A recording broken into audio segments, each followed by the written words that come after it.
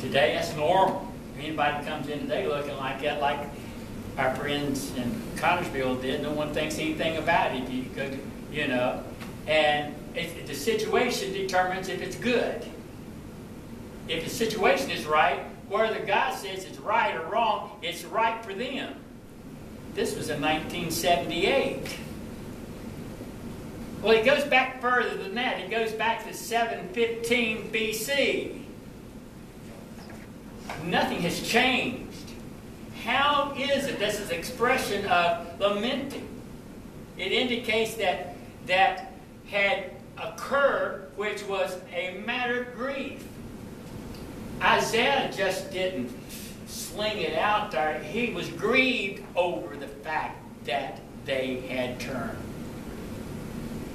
The prophet had stated the principles of divine government. He had urged the people to reason with God and had affirmed his willingness to pardon. But it would seem that they would not repent. They were so wicked, they were so perverse, that there was no hope for their reformation. And I think Isaiah found to realize that because he knew that judgment was coming and the captivity was coming and the 70 years captivity was coming. He knew that was coming. He knew they had passed the point in their life that captivity was going to come.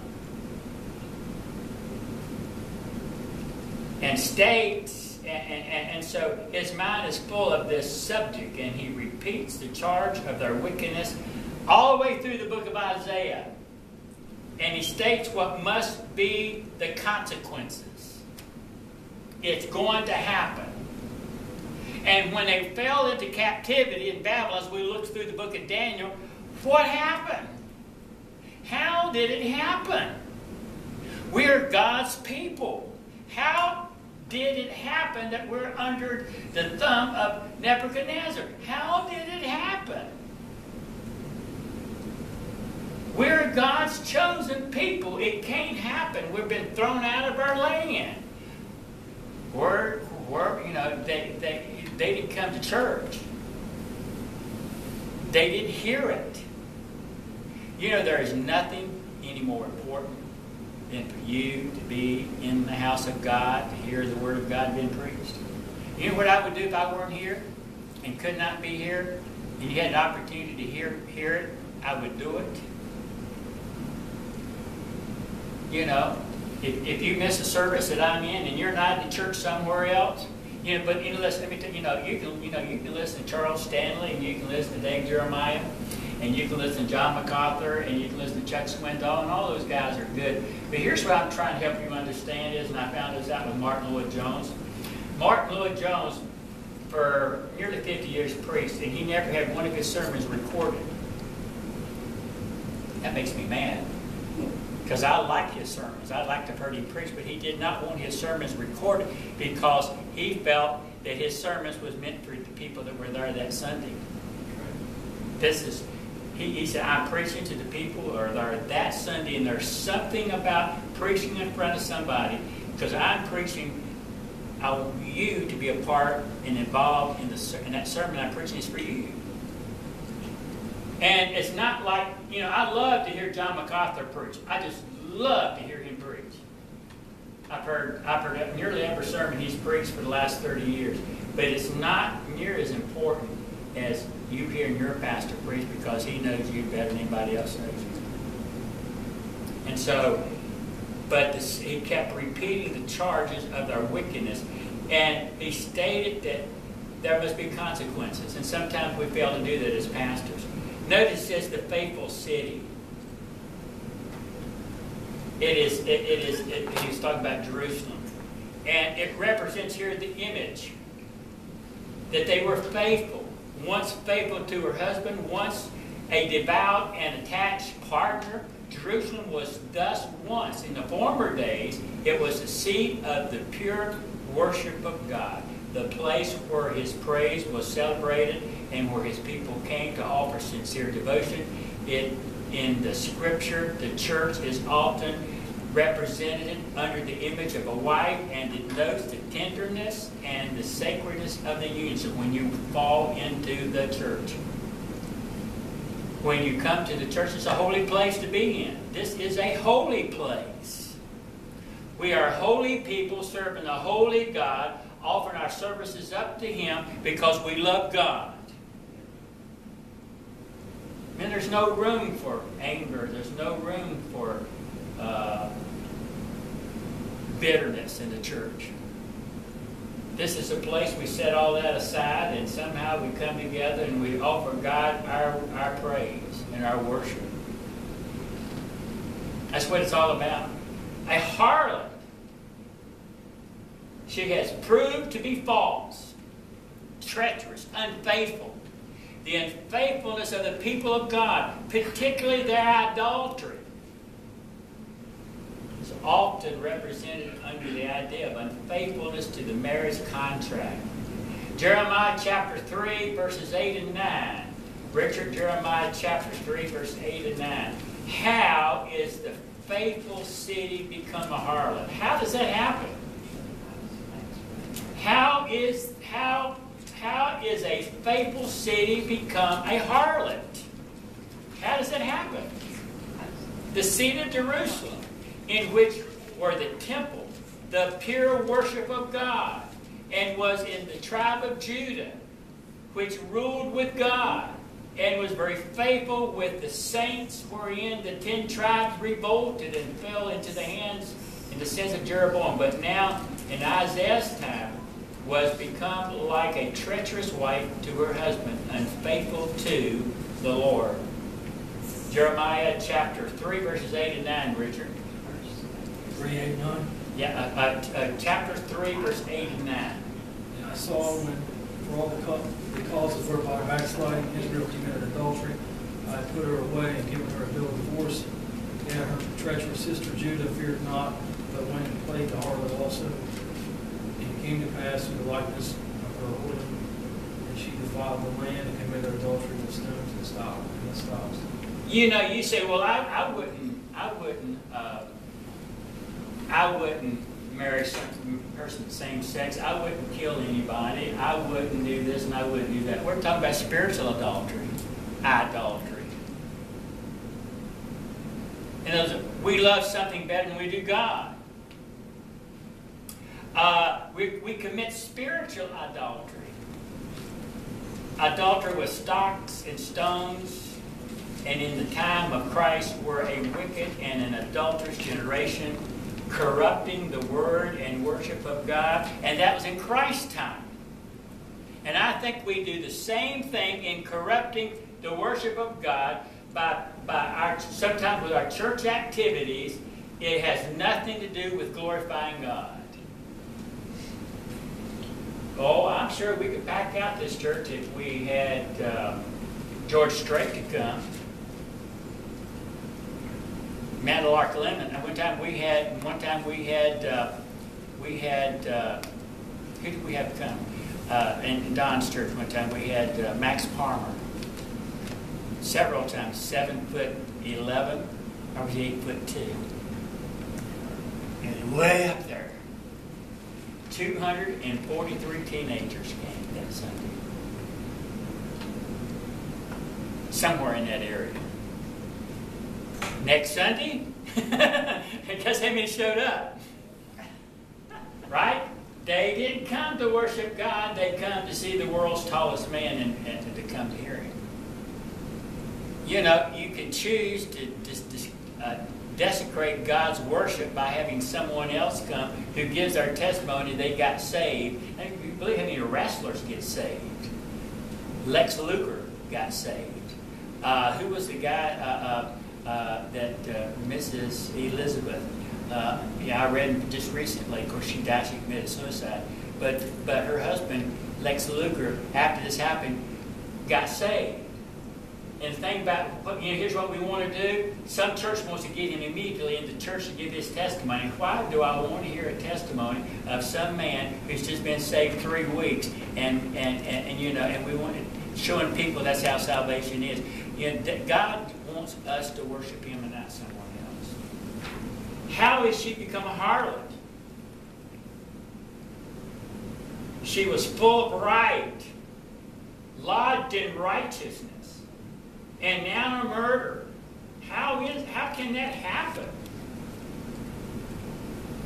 You have a covenant, marriage covenant with God. You're not to break that covenant.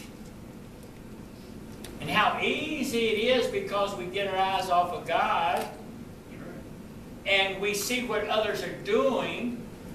You know, it's just best not to entertain you with the world because you begin to like it. Right. I love Reese's Pieces. If I get it packed, I'm determined not to eat all of them at one time.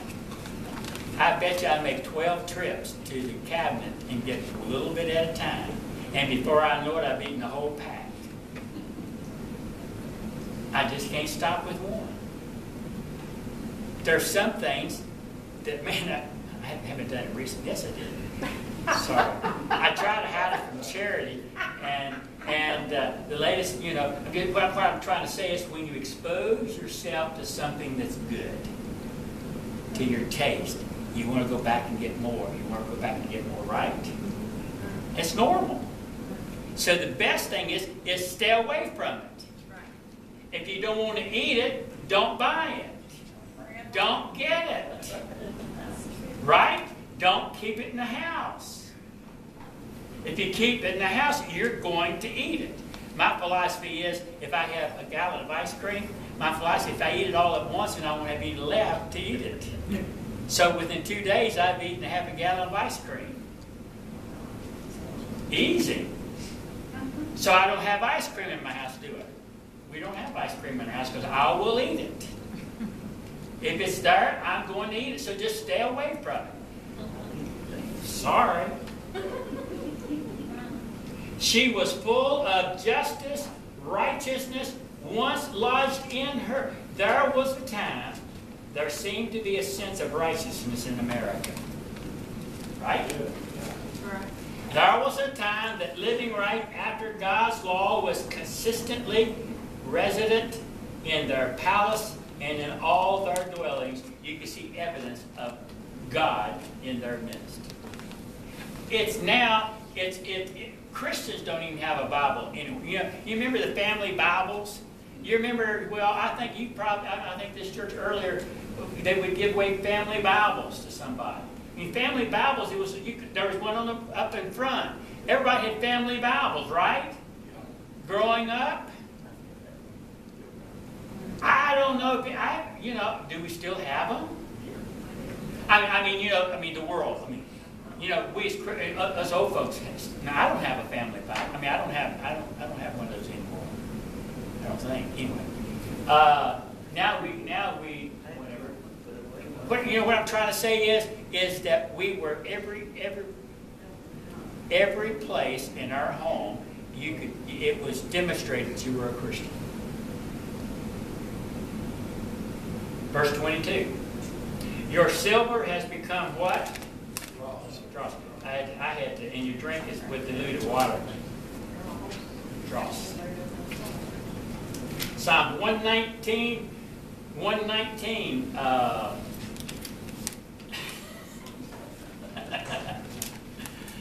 Psalm 119, Jimmy. All right. Yeah. And Mary, Ezekiel 22:18. Ezekiel 22:18, while you're looking at it. Did Richard read? Did he read Jeremiah? Yes. Yeah.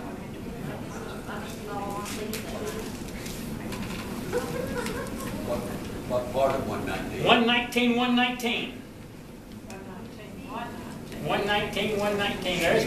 There's 119 verses, right? Yeah, hang in It's there. 176 verses. You don't have to read all of them. Just read 119. Oh, okay. Thy silver. The sentiment in this verse, as it is explained by the following, is thy princes and thy people have become corrupt. They have become polluted. Silver is used here to denote what should have been more valuable. Virtual princes are Psalm 119, 119. Thou puttest away all the wicked of the earth like dross. Therefore, I love thy testimonies. That word dross, it means baser metal, which is separated from the pure in smelting. It is of little or no value. It is what comes off when you're making steel. It's that what comes off. It has no value. And the expression means that the rulers had become debased and corrupt, as if pure silver had been converted wholly to dross. That's what the drippings that came off. Notice it says in Ezekiel 22:18. Mary? Son of man, the house of Israel is to me become dross. All they are dross, brass, and tin, and iron, and lead. Tin. In the midst of the furnace, they are broken and dross of silver. Wine, notice it didn't die. Wine is mixed with water.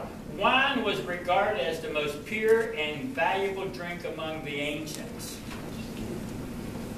Wine was regarded as the most pure and valuable drink among the ancients. It is used, therefore, to express that which should have been most valued and esteemed among them and their rulers.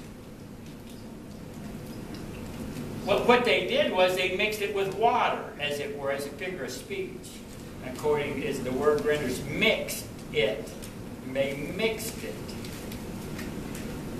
It's a word that they diluted it. The word does not occur in the sense elsewhere in the Scriptures, but the connection evidently requires it to be wine mixed with water is that which is weakened, diluted, rendered comparatively useless. So, with the elders and the rulers and the judges, the leadership became as diluted wine. In other words,